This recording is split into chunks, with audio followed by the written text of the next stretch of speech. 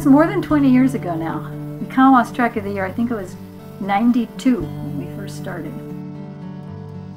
At the time, and we had this vision long term.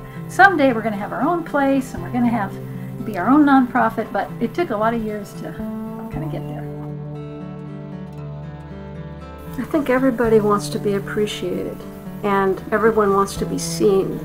And there's something about what we do here that addresses both those things. And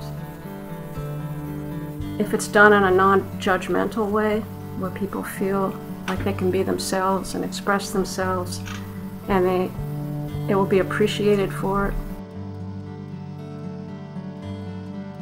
It's a pretty nurturing place. They like it. Because they're artists. Yeah, because they're and artists. they are artists. Yes. They've developed an identity as artists. Yeah. And that's something they don't want to let go of. So we just felt like it would be important to offer them a place to make art because we knew it would make them happy, basically. And we make us happy.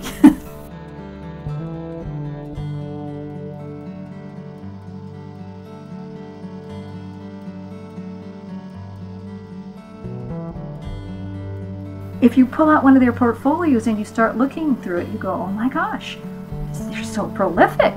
They're so focused. They're so, the gates are open. It's like, I struggle for hours in my studio, get one little thing done. And they just let it flow. And so then I think, yeah, this is really, really a special place we've created for them to do that.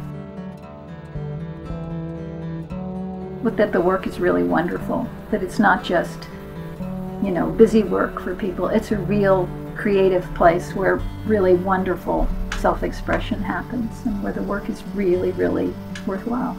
And people are treated with respect, and they will be treated with respect, with love, with admiration. And this is art. And these are artists.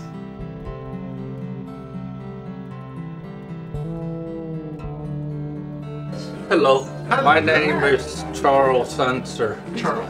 I'm one of the artists too. That they do that inspires me is they, when they're working, they don't usually stop to think, is this good? Is this not good? They're just immersed in what they're doing, in the moment. I paint like I write paragraphs, you know? I know.